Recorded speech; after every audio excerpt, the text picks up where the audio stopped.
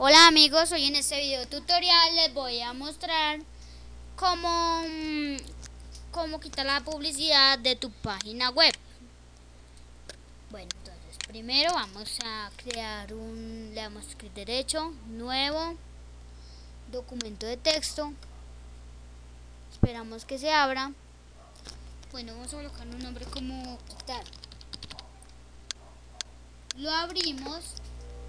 Copiamos este texto que lo dejaré en la descripción del video. El texto que lo dejaré en la descripción del video. Lo copian, lo pegan, le dan archivo, guardar como. Lo guardan en el mismo escritorio. Pues entonces le quitamos el nombre, le escribimos publicidad y le escribimos .cs. Eso lo guardamos. Este archivo que tiene una tuerquita y la hojita es el que te va a servir para quitar la publicidad. Cerramos todo, vamos a nuestra página web donde tenemos publicidad, abrimos nuestra página donde está la publicidad que quieres quitar. Si no tienes esta barrita que dice archivo, edición, ver, favoritos, herramienta, ayuda, le das alt y te va a salir. Bueno, entonces vas a darle alt.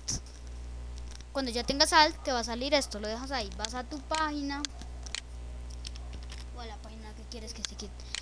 Bueno, cuando lo pongas en todas las páginas se va a quitar la publicidad. Vas a la página,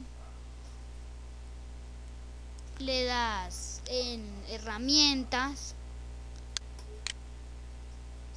Acá está la publicidad, si la pueden ver acá en esta esquinita, ahí está la publicidad. Acá arriba, entonces vamos a darle herramientas,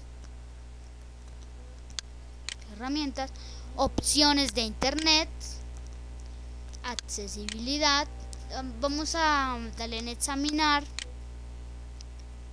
escritorio y buscamos la de la tuerquita. Le damos clic, abrir, le damos aceptar